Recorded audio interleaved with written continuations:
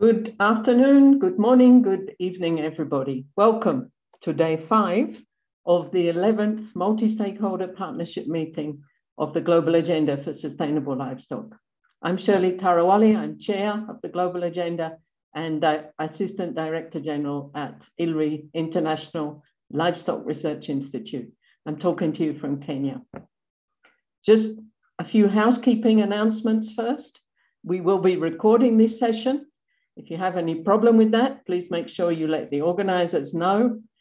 You can access interpretation.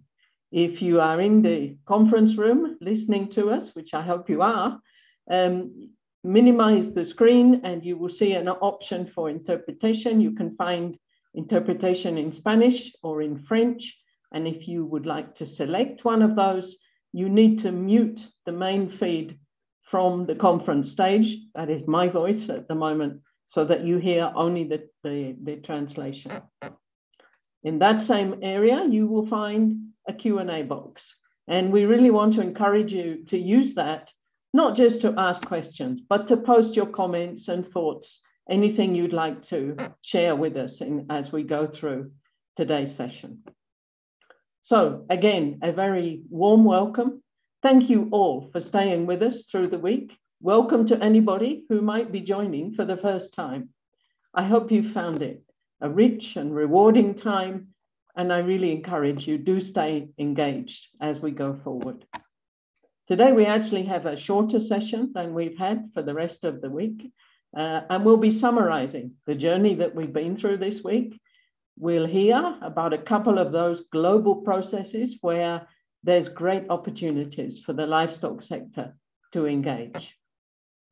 I just mentioned the Q&A box that you can find on your screen. And we'd like you to use that as we go through this session. You can ask a question of the presenters, and if we have time at the end of their sessions, we will ask them. Eduardo's gonna help me with that. But we also want to hear from you. Do you have a specific action or an intervention that we as the livestock sector, not just GASL, needs to be doing in the next few months, 12 months or so? What do you think should be a specific action? And do you have feedback on this meeting? Its focus, its process, what you liked and what you perhaps liked less. So keep those comments coming through the Q&A box, and Eduardo will help us to share what we've heard and seen through that as we go through this session. Let me now welcome our first speaker, Nancy Bourgeois-Luthi, who is with the Bern University of Applied Sciences in the School of Agriculture, Forest, Food and Food Sciences in Switzerland. Nancy is also coordinator of the research and academic cluster of the Global Agenda. We tasked that cluster to make a summary of this week, really because they did it so well last time, and I think they've done it really well this time as well. So with that, Nancy, I'm going to hand over to you to give us the summary for the week. Over to you, Nancy. Thank you, Shirley, for the introduction. Good morning, good afternoon, good evening to everybody. It is my pleasure to welcome you to this global synthesis, which I will present on behalf of the Academia and Research Cluster, as Shirley mentioned. So this is a challenging task to summarize 4 days of very rich and intensive discussions. So what did we do this week? Looking at the passionate and happy faces of the people here, we did what GASL is meant to do and does well. We, as a multi-stakeholder platform, it shows evidence, it does concrete actions, it is based on a dialogue, it participates in processes, it is global and yet diverse.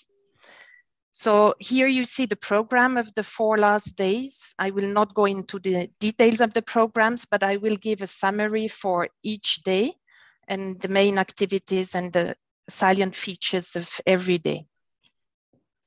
So on the first day, on Monday, Shirley and Henning Steinfeld set the scene for this meeting. and exposed the push and pull factors of changes, among others, the accelerated structural changes, which happened because of COVID-19.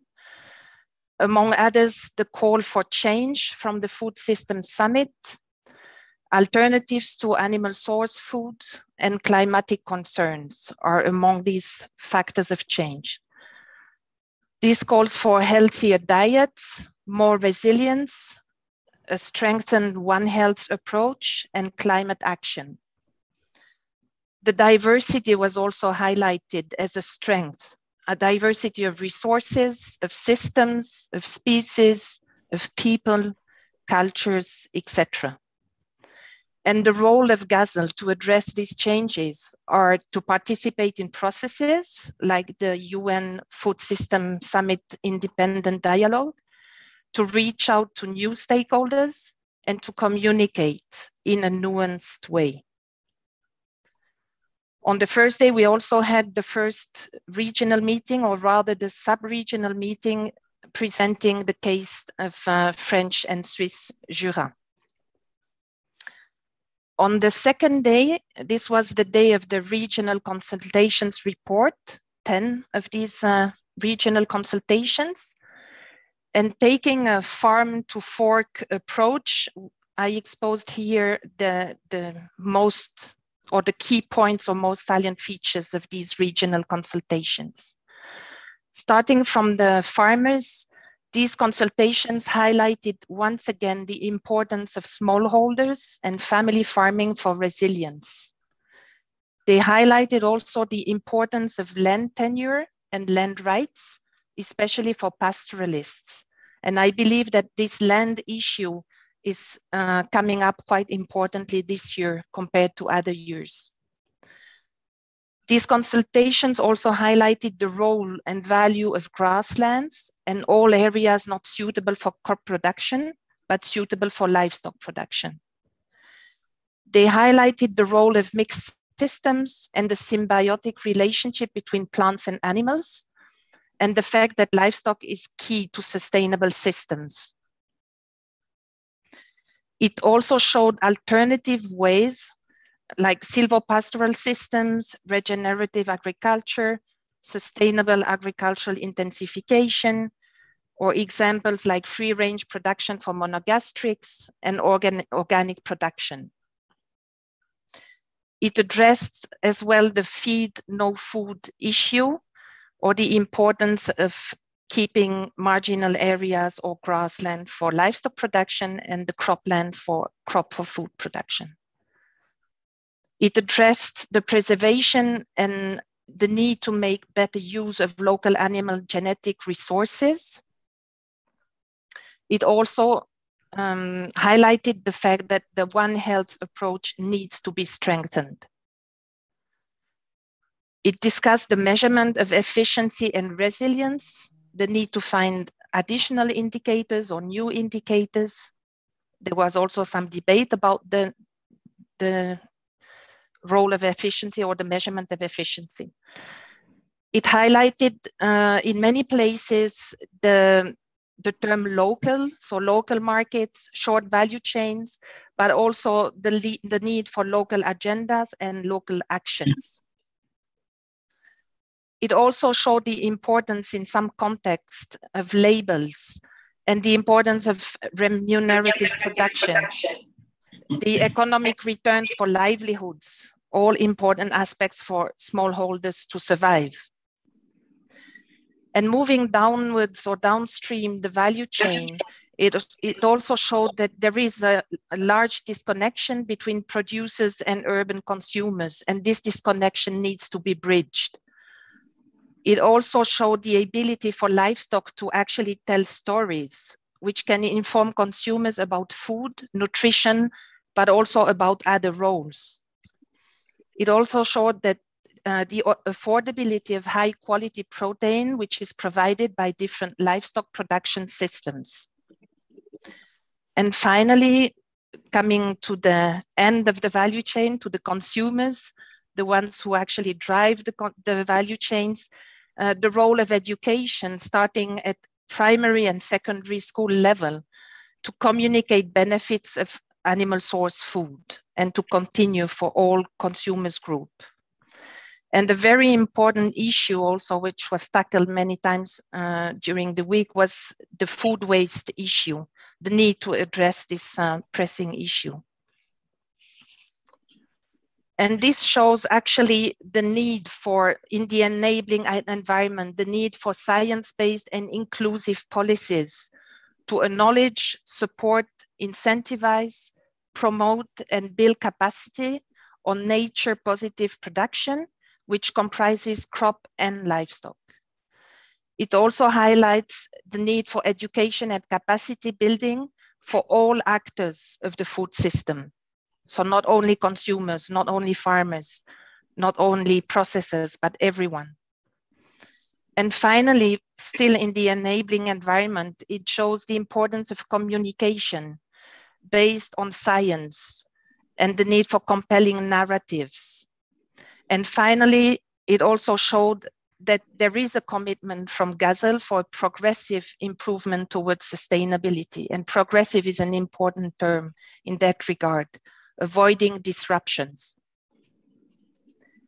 So this is only a few highlights from these very rich inputs from the regional consultations. And I believe it's the second year we do these regional consultations in this form. And this is really a very useful and rich way of getting information and sharing information with the different settings in the field. Finally, this highlighted that livestock is part of the solutions and not only a problem as too often viewed. It is part of the solutions. On day 3, we moved to the field, if we can say so, with the action networks. So 7 action networks presented their activities. And these action networks, they work with various actors of the food system. And here, a few highlights from these activities. So action networks provide evidence.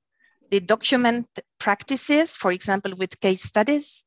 They develop and they test measurement frameworks and tools. For example, we saw the example of dairy economic, social, and gender empowerment impact, the multifunctionality of grassland framework, the efficiency matrix, the resilience assessment indicators, among others. These action networks also communicate evidence and good practices through publications, seminars, for example, a seminar on resilience, on the rational use of antibiotics, among others. They also communicate, for example, LEAP on the catalog of application, mainstreaming evidence-based solutions. And finally, for the ones who are involved in teaching, through lectures to students. The future actions of these action networks highlighted during this week is the need to tap more into synergies of all action networks. In other words, to increase the transdisciplinary collaboration within GASL. There is still scope for improvement. Future actions as well to reach out and scale out, so outside GASL, and the need to tackle complexity through multidisciplinarity, multi-actors, multi-scale approach. And finally, interesting food for thought, which emerged from one action network discussion to discuss about the need to ultimately move from a resource transformation and consumption narrative to a resource sufficiency narrative. On day 4, so yesterday, the keynote speakers and the panel participants discussed several issues or several points, like the collaboration between GASL and other partners. So the collaboration is key to advance dialogue on livestock and to promote changes. A few examples, the COAG subcommittee on livestock and GASL. So GASL can participate in meetings as observer and vice versa. There is also the opportunity to prepare information, documentation on GASL's activities, which can feed into the COAG subcommittee on livestock, and to share field-tested and validated good practices for smallholders. Another example shown for CFS was to discuss with GASL how to promote CFS policy products to livestock community in future, for example, the voluntary guidelines on food systems and nutrition. And finally, private-public partnerships need to be explored also further. Another highlight from this panel discussion was the fact that the livestock sector has been underfinanced and that investments are still low compared to the crop sector, for example. Livestock is part of the food transformation. This is clear for us, but we need to make it also clear for others. And finally, a nice statement, I think it was from Nitya Godge from India, that livestock is more than the sum of its products. The second part of the afternoon yesterday was devoted to group work. And here we selected a few outputs of this group work, which was also a very rich session. So in the 4 sustainability domains that we use, the groups working on livelihoods and economic growth found a need to improve capacity to innovate for farmers, but also for other stakeholders and also for GASL. And a call for policy changes in all domains of livestock. In the food and nutrition security group, there was a need identified for more detailed and differentiated research, which is tailored to the context. To expand the membership to other stakeholders, as already mentioned in other sessions of this week, and to include, for example, human health actors, consumers, but also to integrate or better integrate underrepresented groups, such as farmers, women, and youth. The need to fight food waste was also addressed in this group, as in other sessions this week, and also to deal with the issue of access to ASF, to animal source food. In the health and animal welfare, a need to identify local standards that are currently in place was identified, and also the need to improve extension mechanisms and exchange of knowledge, like a platform for farmers. And this is actually one of the few times where extension was mentioned and discussed. And personally, I believe this is a very important point, as it tends to be often forgotten. Finally, in the climate and natural resource use group, the need to put together evidence and practices, including traditional practices, and for example, how to deal with livestock and wildlife in the same place was mentioned. Then methodologies need to be developed and shared to measure emissions in smallholder systems. And also in this group, extension services were mentioned, which should be based on a holistic view of the farm. So these, again, are only a few silent features of these very rich discussions in this group work. Now coming to the end of this synthesis, you may remember, for the ones who attended the meeting last year, that we came up with this summary of the tasks, key elements and key actions to do for GASL. This was last year.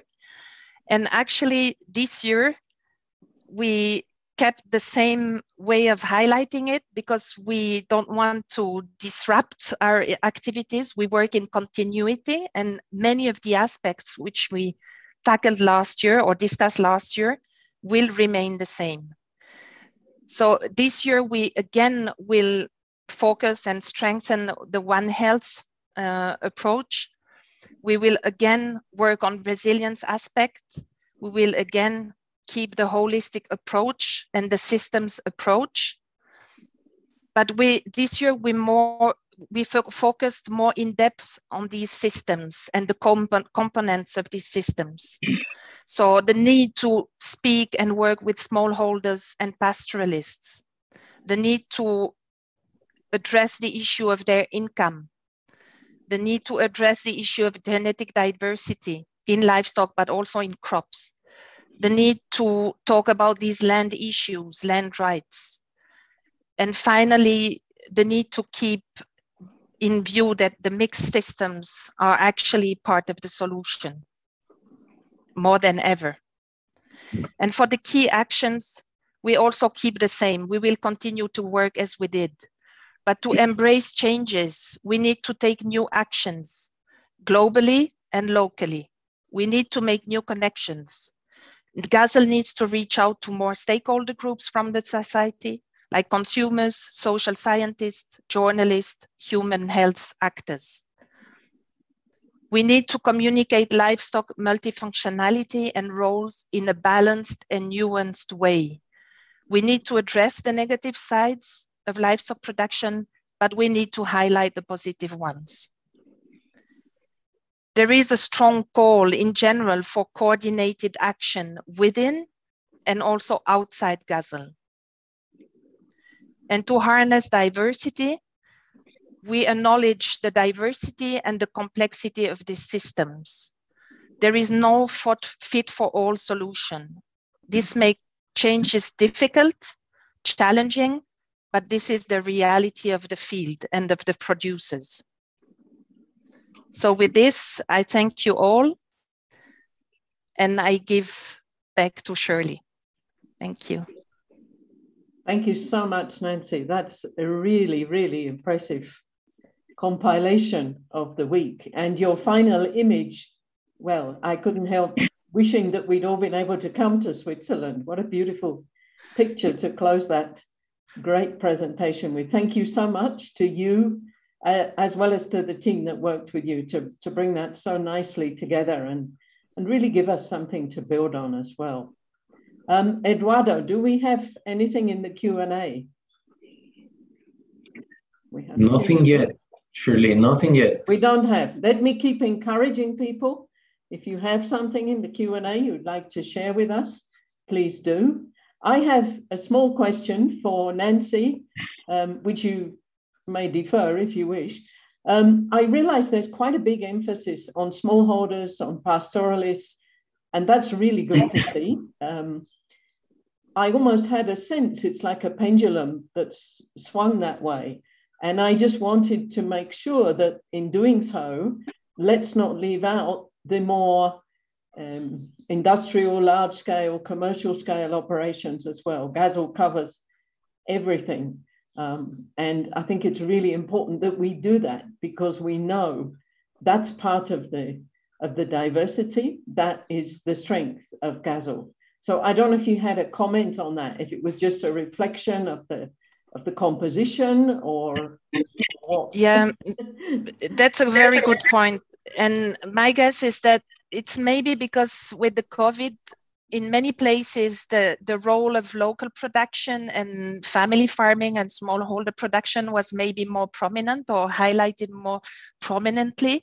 And maybe over the past years, we tended to not to forget about smallholders because we know they are here and they are the backbone of agriculture worldwide. But maybe in some areas there was more, or in the past few years, there was a bit more focus on larger scale production, maybe also because we were in Kansas 2 years ago. And I don't know. And so maybe it's just bringing the smallholders a bit more to the front, but you are right. We should not forget that agriculture is diverse and in scale, and we need all forms of agriculture. There is no discussion about one form being against the other. Perfect. And in future, even more, as we have to feed more people. That's right. Yeah, we need all of it. And as we've said, and you had on one of your slides, I think diversity is a strength. I'm guessing, Eduardo, no more questions, comments, anything you have to share with us? No more questions, no comments. Okay, folks, I hope you're out there. I can't see the number of people. Please do post, let us know you're there. As I said earlier, share with us if there's something you think the livestock sector should be doing over the next few months. If you have a feedback on the meeting, we'd like to hear from you. Or if you have a specific point in relation to any of the presentations that you're hearing. But I think with that, we will move on. And we're going to have a couple of short interventions to highlight some of those global processes important for livestock. Nancy already mentioned this, the need to communicate well beyond the livestock sector. We're going to hear about the COP26, particularly the Coronivia process, and we're going to hear some more about the forthcoming opportunities in relation to the UN Food System Summit. So let me first welcome Walter Oihan-Cabal, who is advisor to the Minister of Livestock, Agriculture and Fisheries in Uruguay. He advises particularly on policies of adaptation to and mitigation of climate change in agriculture. Walter is also the official negotiator of agriculture issues under the United Nations Convention on Climate Change, the UNFCCC, and is a lead reviewer of greenhouse gas inventories for Annex 1 countries for the Intergovernmental Panel on Climate Change. Walter has been a real champion of livestock in his engagement with these various processes and with the COP26, particularly the Coronivia process, which he's going to tell us a little bit more about now. So Walter, over to you. Thank you very much, Shirley, and good day to everybody. I have a presentation to share, which I will do now.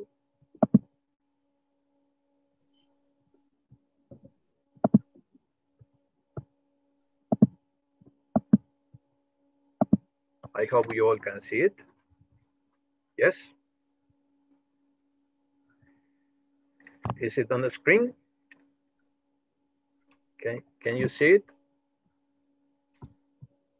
Yes, Walter, we can see it. Okay, then I start. Well, I will tell you about this process of Coronivia and where we are now in direction of a COP26 decision that increases and enhances this process.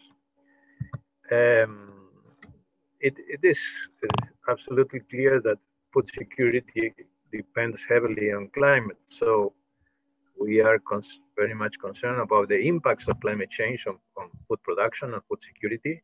And we also are concerned about the role of agriculture in contributing to mitigation.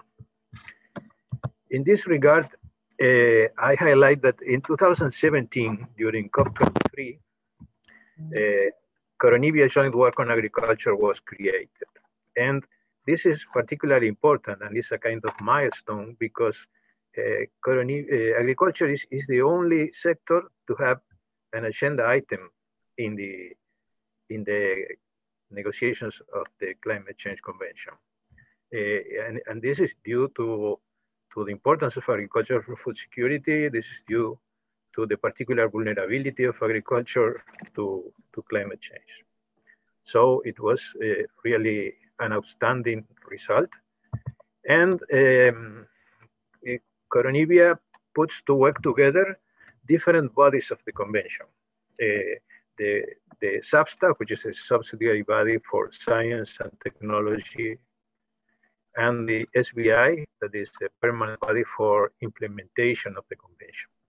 And to work together with different, what that are called the constituted bodies and financial entities of the convention. For example, the Green Climate Fund, the Adaptation Fund, GEF, and other constituted bodies as the Center of Technology, the Nairobi Work Program. Well, there are several constituted bodies, and the merit of Coronivia is that tries to coordinate the work of all these bodies and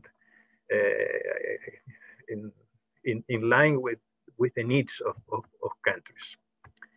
In particular, it focus on how to improve implementation on the ground, very close to the farmers. It is important also to be aware that FAO has been very close to this process and has provided a lot of support to Coronivia through documents, through analysis of submissions by parties, through facilitating non-negotiation meetings, which were very useful. So FAO has been a very important partner for Coronibia. And it includes adaptation of livestock to climate change, as well as obtaining co-benefits in terms of mitigation and others, as one of its main topics. Coronibia started in 2017, as I said. It means some 4 years ago. And but it had been, agriculture had been implementing a series of workshops before related to adaptation technologies and practices, early warning systems and contingency plans, risk assessment and vulnerability of agroecosystems, identification of adaptation measures, and practices and technologies for sustainable increasing productivity. After that, when Coronibia was created in 2017, a new series of workshops was included in a roadmap till 2021. And several of these workshops are very closely related to livestock sector. For example, workshop on methods and approaches for assessing adaptation co-benefits, including mitigation and resilience.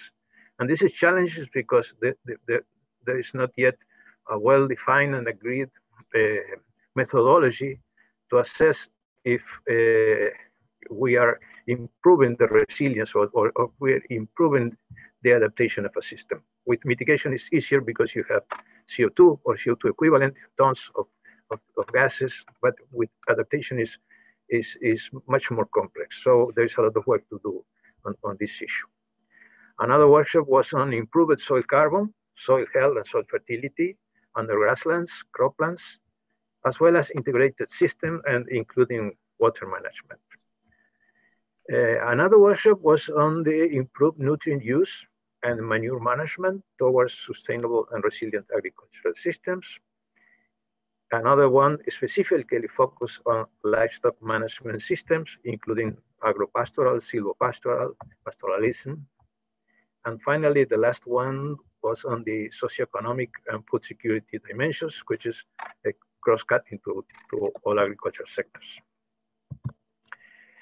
Well, GASL has participated in the livestock workshop, sending a submission last year with its points of view, and also speaking through GASL-related speakers.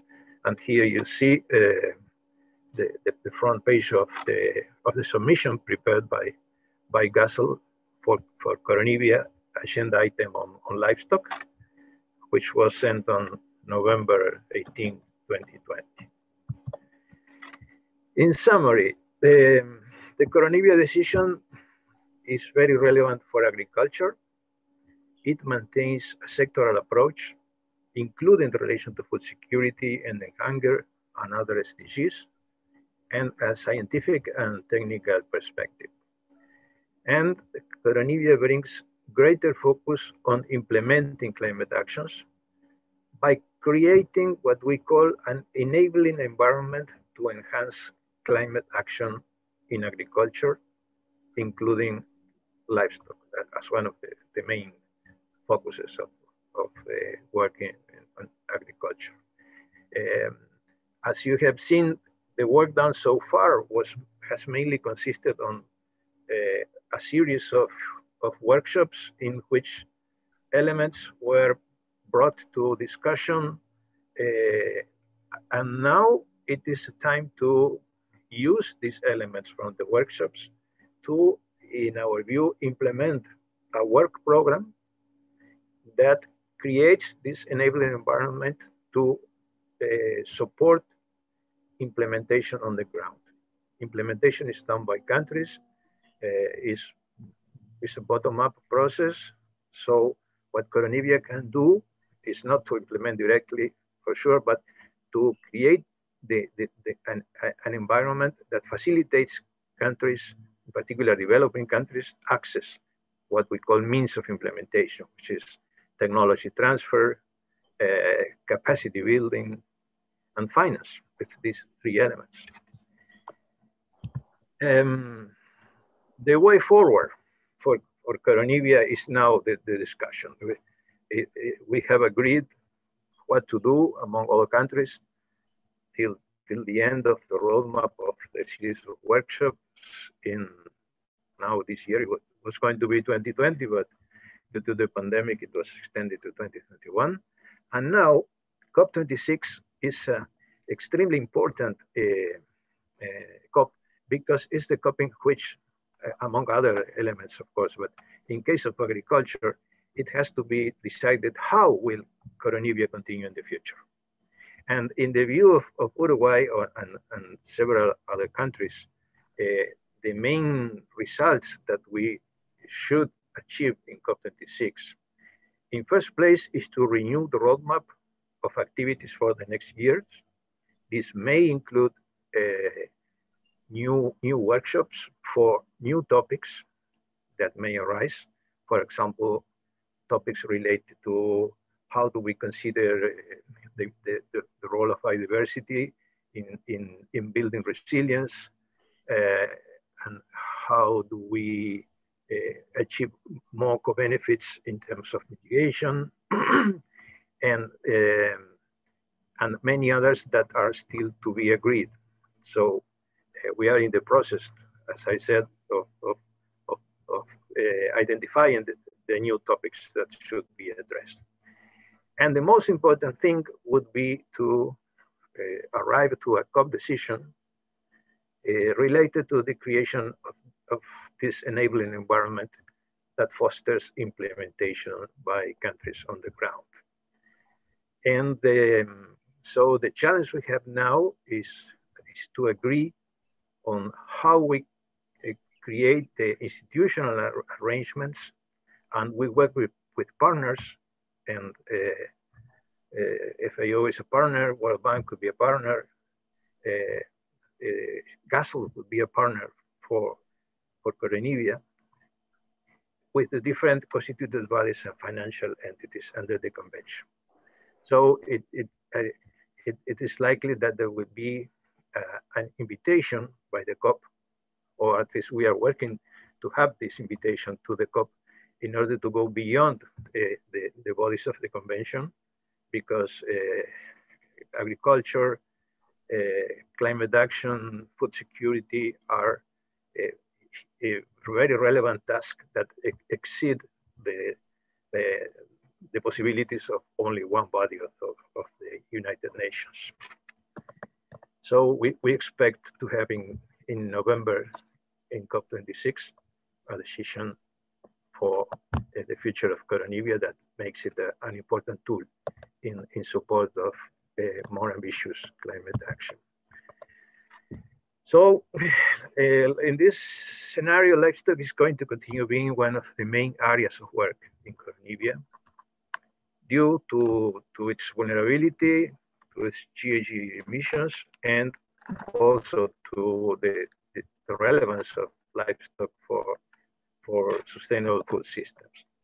So one might say, how could GASL continue being involved in the Coronivia process? And I think GASL has a lot to provide to the process of Coronivia with elements that can be included in the process of work. In these days, we are in the negotiations. From the 31 of May to the 16th of June, every day we are several hours discussing among countries on the elements for the future of Coronivia, and it's not easy to find a consensus.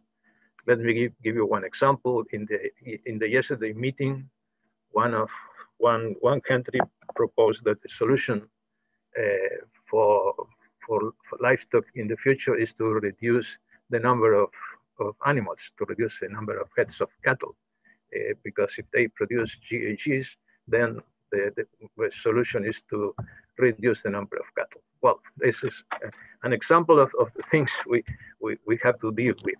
So how could GASL continue being involved in the Coronivia process?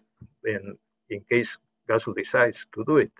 I think that very important first issue is to give follow-up to the process. This is a living process. This is a process that changes, and this is a process in which there is need to follow closely what are the new elements and how is the process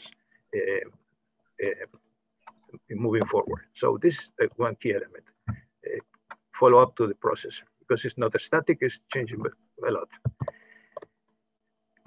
GASL should also become an accredited observer in order to participate directly on all the activities in which observers can intervene.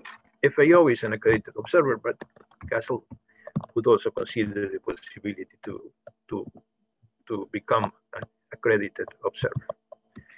Another element is considering participating in COP26 and also in future COPs, because COP26 is one of a series, and this topic will be in the negotiations for a long time.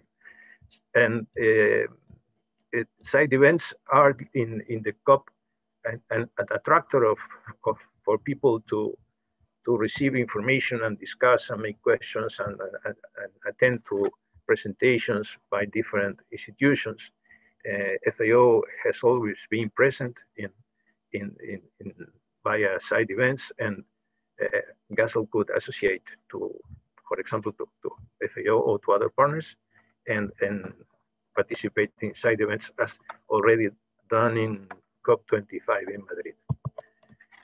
Another relevant opportunity is sending points of view on how Coronivia can better work in the future through submissions, written submissions that are regularly asked to be sent to parties and to observers, and anybody can send their points of view. So it's an opportunity. Sending a submission is an opportunity for the negotiators to be aware that GASL exists and GASL has something to say. So this is something that could be considered. And finally, there is also an opportunity, in my view, to connect with the UNFCCC constituted bodies and financial entities to offer inputs related to livestock, in particularly knowledge, awareness of the importance of sustainable livestock system, capacity building, provision of tools, as the tools that LIP is producing. And it is also, I think, an opportunity to make the constituted bodies of the convention and the financial entities are aware of the existence of GASL. In this moment, for example, the Green Climate Fund, which is the main finance window for climate action, does not have a sectoral window for agriculture. And the G77 plus China is putting on the table the idea that the GCF has a dedicated window for this. So this can create a place where countries can go to ask for resources for the national actions related to more sustainable agriculture and more, including, of course, more sustainable livestock system. So these are the main elements I brought to this meeting. I thank very much for the opportunity to share these elements with you. I feel myself a member of GASL, so I'm very happy to transmit this information, and I'm open to any questions and comments now or in the future through the email, my email that you see on the screen. So thank you very much, and back to you, over to you, Shirley. Walter, thank you so much. This was such a clear presentation. It was also exciting to see those examples of how GASL, could engage. And it was one of those presentations where every slide you presented, I had one or two questions, and the next one that came up answered those questions. So perfectly done. And thank you too for continuing to be part of GASL and providing us with such a nice conduit to this really important process. Eduardo, we have a couple of minutes. Is there any question that's specific for Walter there? Yes, surely. And many other questions arrived a little late for the previous session. Yeah, for Walter, if we have time, we'll go back to them. Yes, thank you. For Walter, there is a question here. It says, Colombia is so important. How can GASL support the need for it to continue into the future? From Brian Lindsay. I think Walter has referred to that anyway. I think you probably touched on it just in your last slide or so. Walter, do you want to add on that at all? Yes, well, I refer the different opportunities for approaching GASL to Coronivia. As I said, giving follow-up to the process, sending points of view through submissions, participating in the POP, and also approaching the different constituted directly to the different constituted bodies that are part of the institutional structure of the convention. The convention has created specialized constituted bodies and financial entities. The Adaptation Fund for adaptation, the GCF for adaptation and mitigation is the biggest financial window, but also constituted bodies that works on loss and damage, that work on adaptation, like the Nairobi Work Program, that is a platform to support it, to provide information and adaptation, the technological mechanism. So there are several bodies, and maybe having a kind of strategy to approach could be part of what I heard that GASL could increase its communication with the outside world, and well, these institutions and bodies of the conventions could be some of the publics that GASL could approach and offer the information that GASL can provide. Excellent, thank you. We're going to move on. If we have time, we'll still come back to more questions and discussion. And we've heard so many times this week mentioned the Food System Summit. So I'm really pleased to welcome our second speaker in this short slot about these different initiatives, who is Cynthia Mugo. Cynthia is Policy and Stakeholder Engagement Advisor at ILRI here in Kenya. And as part of her work in supporting ILRI's advocacy and communication, Cynthia has been spending a good part of her time engaging in the processes around the Food System Summit. So she's going to share an overview and in particular highlight where there could be some entry points from the livestock angle. Cynthia, over to you. Thank you, Shirley. I hope you can hear me. We can. Thank you. Thank you, everyone, and hello. So we are all well aware and are possibly involved in one way or the other in the ongoing preparations for the Food System Summit that's taking place in September.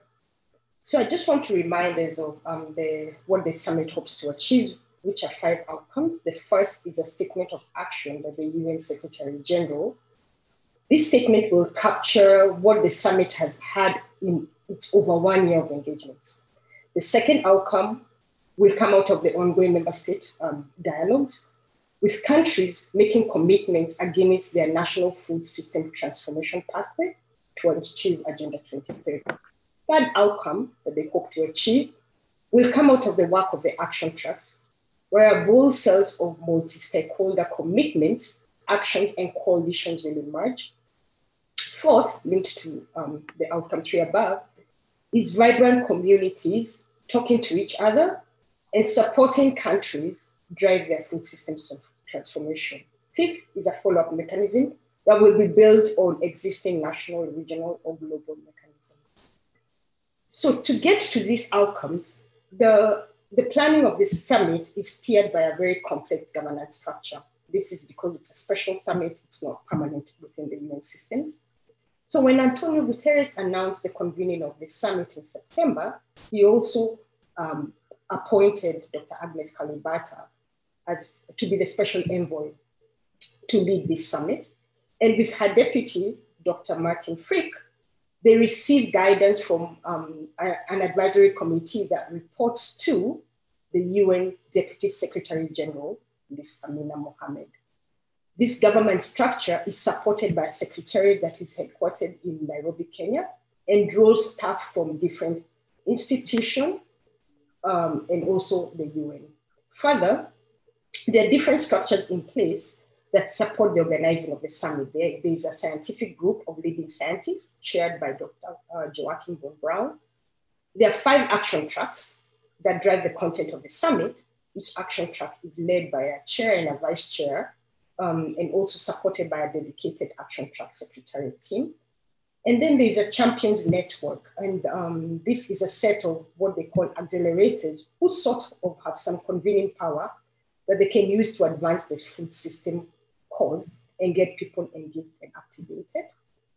And then there are what they're calling food system summit dialogues. A number of you must have been involved in this, and you heard about the one we had for GASL. And these are happening in all parts of the world that provide an opportunity for governments and communities to discuss their food systems and identify ways that they can be strengthened. And then there's the UN task force made up of different agencies within the UN. For stakeholder engagements, there are a number of groups that are also involved. There's the civil society group, there's indigenous peoples group, and there's also a producers group. This is then all supported by a digital platform that is anchoring the communication, advocacy, and engagement work through service that some of you might be involved in, and an online engagement community. This entire mechanism is what supports the work that will be presented at the pre-summit in July and the summit in September. So this slide shows us the emerging patterns that are coming from the engagements held through the multiple structures I've just described in the previous slide. It is the consolidated ideas received by the NVA, and as you can see on my right side, the right side of my screen, and that the national dialogues, health emerged as the big concern, no surprise here with COVID, and also to mention a few, building resilience and also advancing local production systems. When you go below, you see the independent dialogues, a strong focus on equity for affordable and nutritious food emerged. There's also a call for education on food systems. There's the call for technology transfer and increased partnerships. And also, the summit has been asked to really look at how we manage trade-offs. And if a transition is needed, it must be a just one, so that people are not left suffering under the imperative of changing our food systems. If we go over to the left side, under the action tracks, you'll see that there is a call for creating food environments that enable people to access the food they need for their health and development. There's also the call to produce within our planetary boundaries. Women empowerment is also a strong emerging theme, and also a strong call for food safety. So from the feedback that was sourced and received under the first wave of propositions, gaps that were highlighted included the need to focus on the impact of COVID-19, to also look at the innovation, to look into innovation, then also focus on small agribusinesses. All this information is now being synthesized, including what has been received from the second wave of ideas, is being synthesized into the areas in red in the middle, and that are emerging as the shared priorities. And all this will be captured into the Secretary General's call for action, excuse me. So in the next slide, in this slide, we look at how lifestyle has been captured in the action areas. And this is where content is really coming together. So the summit, like you may already know, received over 200 ideas or propositions of what they call game-changing ideas under the first and second wave of idea generation. This one distilled into 100 big ideas that were consolidated into 15 action areas, posted under the action tracks, with each action track having at least 3 action areas. For the livestock community, the areas highlighted in green is where we are seeing livestock being addressed. Under action area 1, of course, under making food safe and also access to nutritious food. Action area 2, around enabling healthy and sustainable food options. There is a solution in there around sustainable and healthy school meals for all children that may include livestock. Action area 3, this is primarily where the issue of livestock is being addressed, focusing mainly on nature-positive livestock production. And there's another solution around restoring grasslands. A just transition out of livestock is also being tackled under Action Area 3. Under Action Area 4, we have this whole issue around rebalancing agency. And there's a solution in here around capacity building, coming up with capacity building mechanisms that may also capture livestock. Under Action Track 5, the action area around food systems resilience may also have some livestock solutions in there. I need to mention at this point that there are 2 propositions that have been captured under Action Area 2 that may negatively, if I can say that, touch on livestock.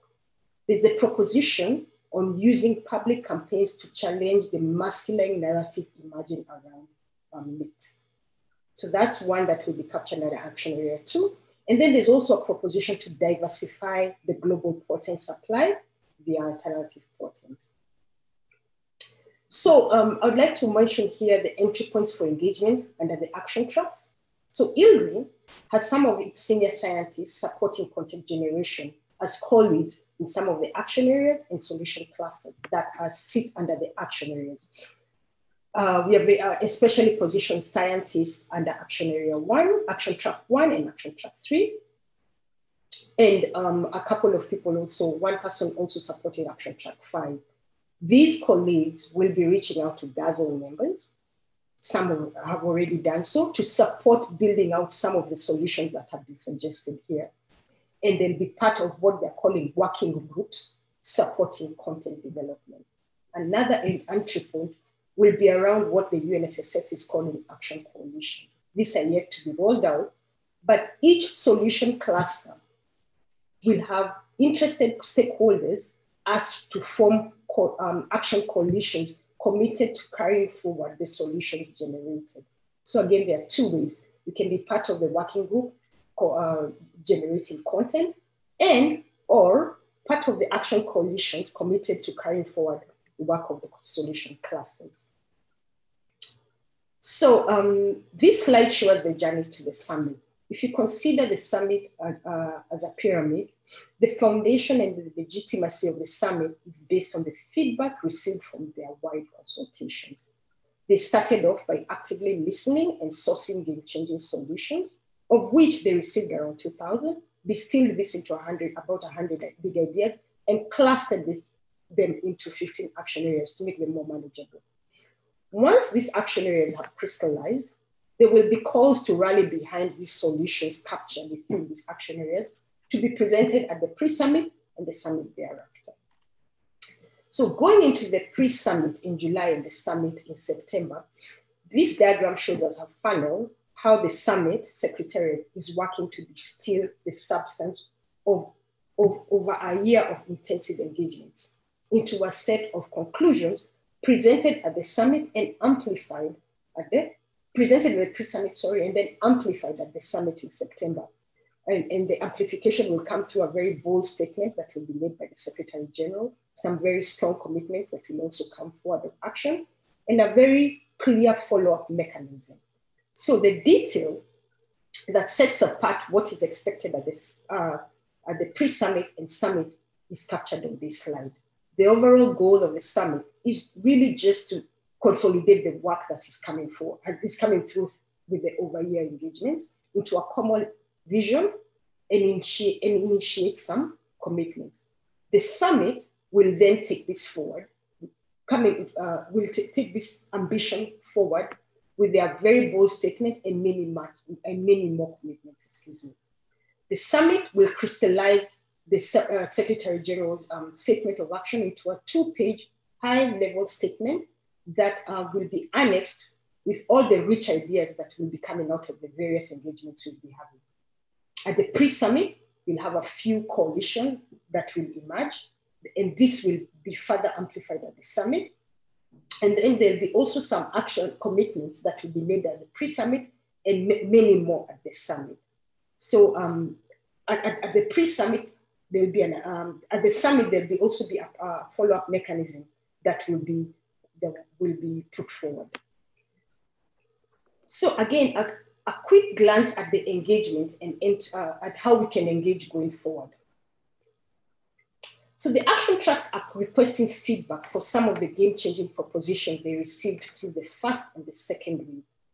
The figure on the right side of the screen is highlighting a portal that we can all go back, look at all the game-changing solutions, and provide feedback. It would be a very good idea if some of us can get into there and send our feedback of what we think of the different areas, of the different solutions coming forward.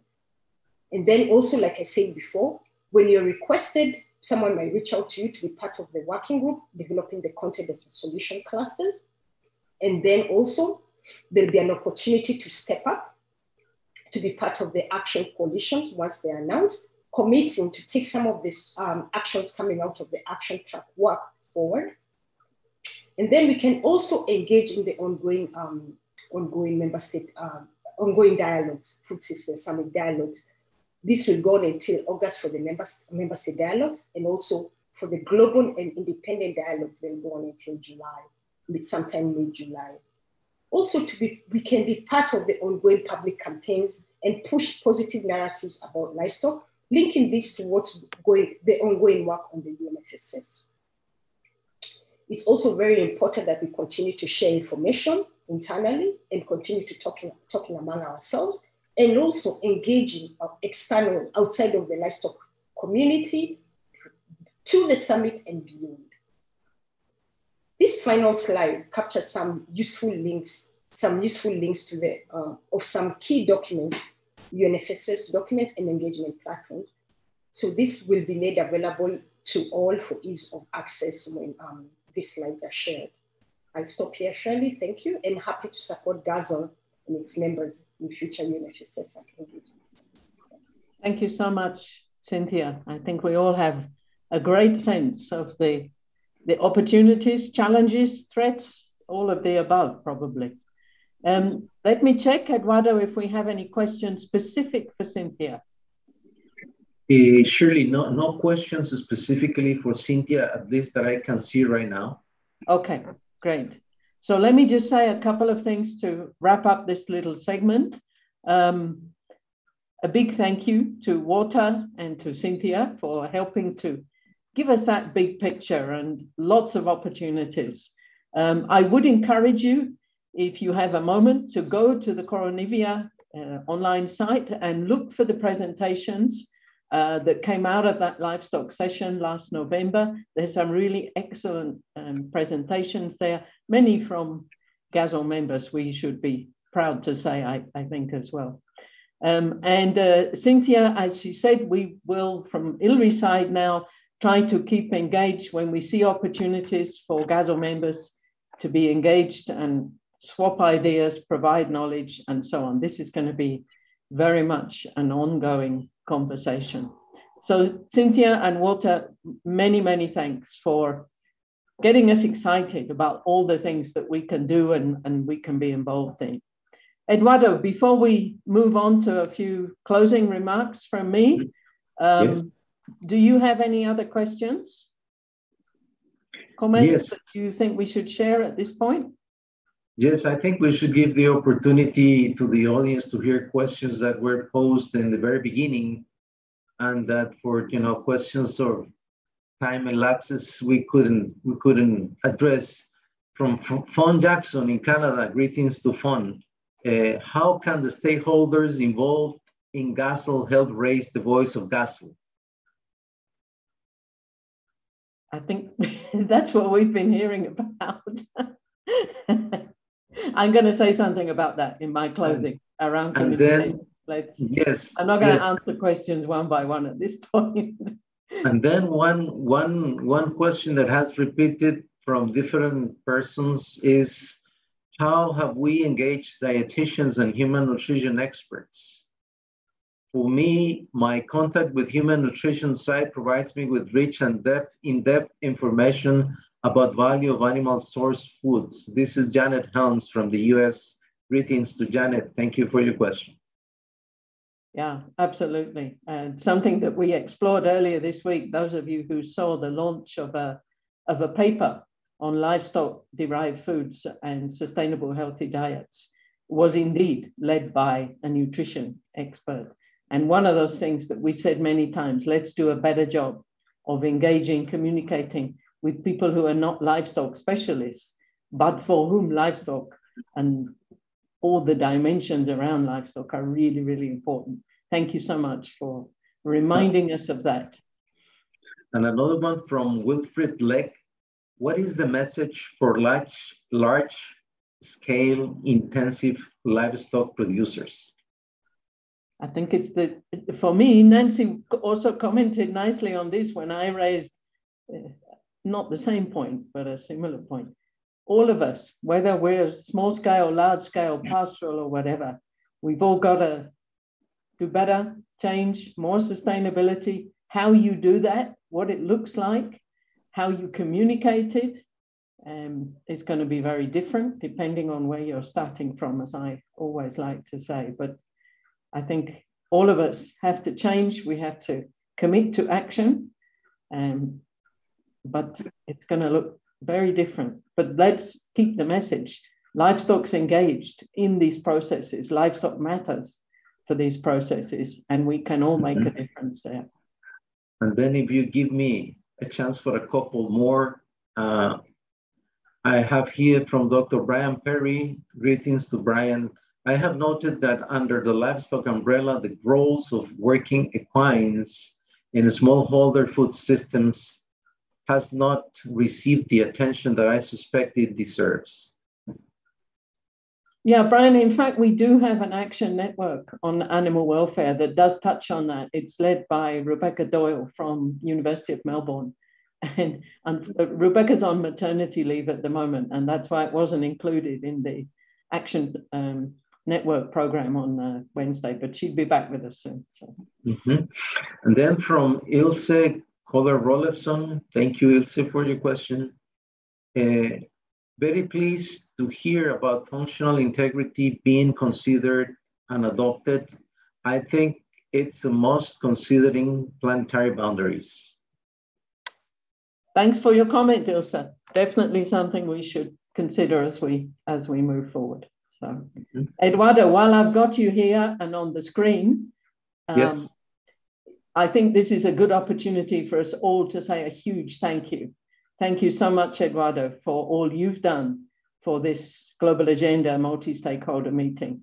And we saw Fritz earlier, we've seen Peter and others who've been involved, but we hadn't seen your face. So asking you to do the questions was actually a ploy to make sure that we all see you, to say thank you as well. So many, many thanks.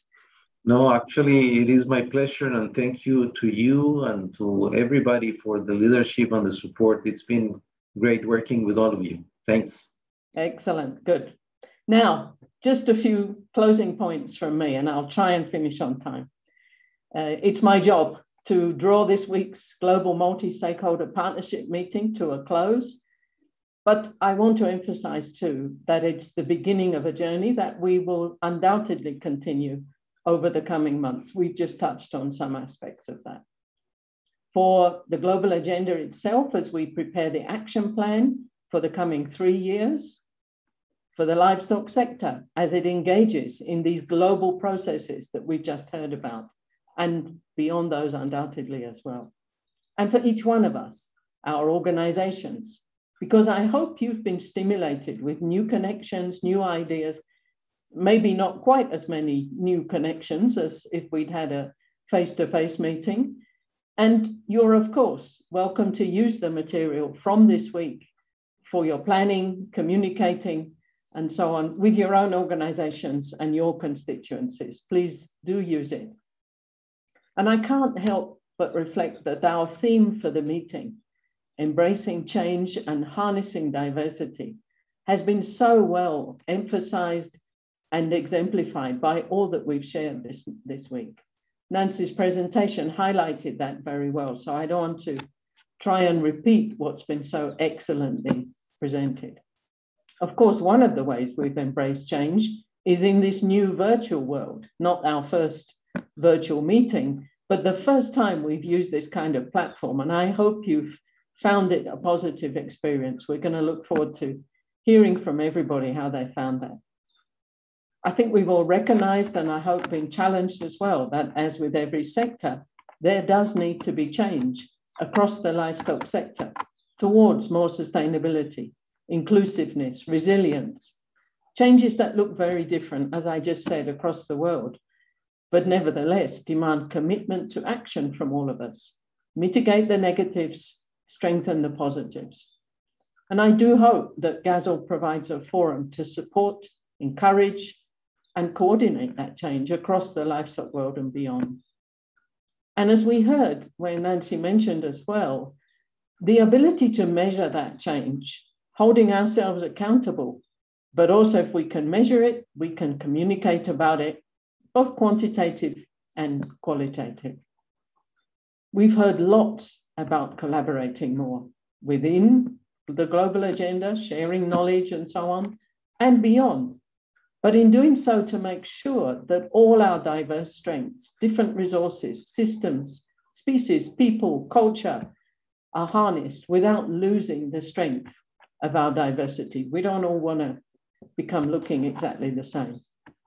We've heard the need to expand the diversity, more consumer interface, perhaps engagement with media, etc. And underpinning much of this challenge is to communicate more within GASL, beyond GASL, with other livestock and other agricultural entities, to non-livestock entities, and even to anti-livestock entities. I know that we need to strengthen this work as GASL plans go forward. And I think it means being much more intentional about communication and going beyond just communicating to engaging. We've got to make it multi-way. And sometimes perhaps we'll get ourselves into difficult conversations. So we'll be taking these aspects and of course the details throughout the week into our planning in the coming months. Before I move on to some thanks, I just want to remind you of our mission, the Global Agenda's mission, because I think it also brings together nicely much of what we've been talking about. It says this: by 2030, sustainable, inclusive, resilient and diverse livestock systems across the world contribute significantly to the SDGs and are integral to sustainable food systems. That's a great aim, I think. Now, my task would be totally incomplete at this point without words of thanks. And of course, they are many. So I really hope I don't overlook anyone, and I'll apologize in advance if I do. I've just mentioned Eduardo, the GASL manager, who's done a huge lot, and Lavinia Scuderio, who's supported him, especially in the communications, and others in FAO in the support team. Peter Ballantyne and Fritz Schneider really are the ones who put together the agenda and did an amazing job of engaging and preparing and facilitating. They followed up over with a huge lot of detail with presenters and panelists and participants and made sure nothing got overlooked. We had an executive committee: Eduardo, Henning Steinfeld, Fritz Schneider, Donald Moore, Nancy Bourgeois, Peter Ballantyne, and Michel Sapin. Thank you all, because you helped us review and refine and prepare what I think has been an excellent agenda. Thank you to the GASL Guiding Group, who also input and approved and helped us to go forward with the plans for this week's meeting. Many, many thanks to all of you who've presented, who've joined panels, who've prepared an exhibition, who've engaged in the discussion, shared through blogs and social media, or you've participated and you've got your head buzzing with ideas you want to go back and share with your colleagues.